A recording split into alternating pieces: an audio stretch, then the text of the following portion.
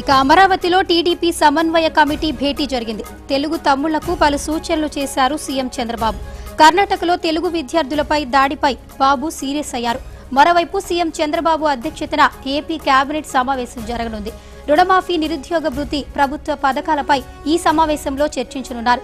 Irrigation ప్రాజెక్టుల నిర్మాణానికి నిధుల సమీకరణపై కూడా చర్చించనున్నారు.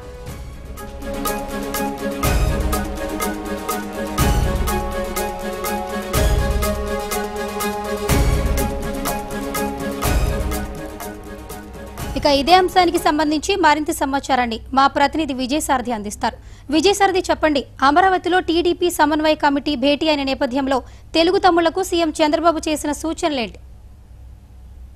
ప్రధానంగా రెండు జరుగుతున్నాయి. ఒకటి, ఇక్కడ సమన్వయ కమిటీ మార్నింగ్ జరిగింది. సమన్వయ కమిటీలో ప్రధానంగా తెలుగు తమిళలో జరుగుతున్న అంతర్గత పోరాటాలు, అదేవిధంగా ఒకరిపై ఒకరు చేస్తున్న విమర్శల పైన, అదే వైసీపీ లాంటి పార్టీలు చేస్తున్న విమర్శలను గట్టిగా తిప్పుకొట్టాలి. పార్టీలో మాత్రం ఎలాంటి అంతర్గత విభేదాలు ఉండడానికి వీల్లేదు. ఎలక్షన్స్ త్వరలో ఇంకా చాలా కీలకమైన ఎన్నికలు రాబోతున్నాయి. ముఖ్యంగా వైజాగ్ లాంటి చోట కార్పొరేషన్ ఎన్నికలకు జరపాల్సిన అవసరం అయితే ఉంది. కాబట్టి ఇలాంటి సమయాల్లో అందరూ సమన్వయంగా పనిచేయాలి. నంద్యాల, కాకినాడలో రిపీట్ అయినటువంటి ఏవైతే ఫలితాలు ఉన్నాయో అవే రిపీట్ చేయాల్సి ఉంటుంది. అందుకోసం ముందుగా జనసామాన్యంతో బాగా కలవండి అన్నట్టు సమన్వయ కమిటీలో అందరికీ సీఎం పిలిపించినట్లుగా తెలుస్తుంది. ఇక ప్రస్తుతం అయితే ఏపీ కేబినెట్ భేటీ ప్రారంభమైంది వెలగపూడిలో. ప్రధానంగా టీటీడీకి సంబంధించినటువంటి కొన్ని కీలకమైన మార్పులు చేర్పులు ఉండే అవకాశం అయితే కనబడుతుంది. ముఖ్యంగా టీటీడీ కొత్త చైర్మన్ ఎవరు అనేది ఈ రోజు సాయంత్రంలో ఫైనలైజ్ అవ్వచ్చు. కేబినెట్ మీటింగ్ తర్వాత దీనిపై జీవో కూడా ఇష్యూ అవుతుందంటూ ప్రస్తుతం సమాచారం అయితే వస్తుంది. దీంతో పాటుగా ఇతర అంశాల మీద కూడా కేబినెట్ భేటీలో చర్చలు అయితే జరుగుతున్నాయి. ఎస్పెషల్లీ డెవలప్మెంట్ యాక్టివిటీస్ గడిచిన 2 నెలలుగా కూడా ఈ నంద్యాల ఎలక్షన్ దృష్టిలో పెట్టుకుని చాలా వరకు డెవలప్మెంట్ యాక్టివిటీస్ మీద అంతగా దృష్టి పెట్టలేదు. అంటే ఎలక్షన్ కోడ్ కూడా ఉండడంతో ఇప్పుడు అన్ని పూర్తి అయిపోవడంతో ఇక ఈ డెవలప్మెంట్ యాక్టివిటీస్ మీద చాలా ఎక్కువగా దృష్టి పెట్టాల్సి ఉంటుంది. ప్రధానంగా యుద్ధ ప్రాతిపదికన అయితే ఏవైతే ఎన్నికల హామీల్లో ఇచ్చిన ఉన్నాయో అవన్నీ కూడా నెరవేర్చాల్సిన అవసరం ఉంటుందంటూ దానికి సంబంధించిన లిస్ట్ ఒకటి ప్రిపేర్ చేస్తున్నట్టుగా తెలుస్తుంది. సాయంత్రం 6 గంటల వరకు ఈ కేబినెట్ మీటింగ్ జరుగుతుంది. ఒకరిద్దరు మాత్రం అటెండ్ కాలేదు.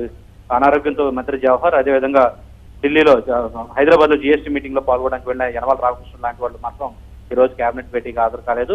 3 గంటలు ప్రారంభమైంది ఈ సమావేశం. సాయంత్రం 6 గంటల వరకు సాగనుంది. 6 గంటల తర్వాత కొన్ని కీలక నిర్ణయాలు బయటకు వెలువడే ఛాన్స్ ఎక్కువ కనబడుతుంది. సువర్ణ, అయితే విజయసారథి, చెప్పండి, ఈ భేటీలో ముఖ్యంగా ఏ అంశాలపై చర్చించే అవకాశం ఉంది? ప్రధానంగా ఆల్రెడీ మనం చెప్పుకున్నట్టుగా ఈ టీటీడీ చైర్మన్ కి సంబంధించినటువంటి నాటి కొత్త పాలక మండలికి సంబంధించిన నిర్ణయం ఒక ఫైనలైజ్ చేసే అవకాశం ఎక్కువ కనబడుతుంది.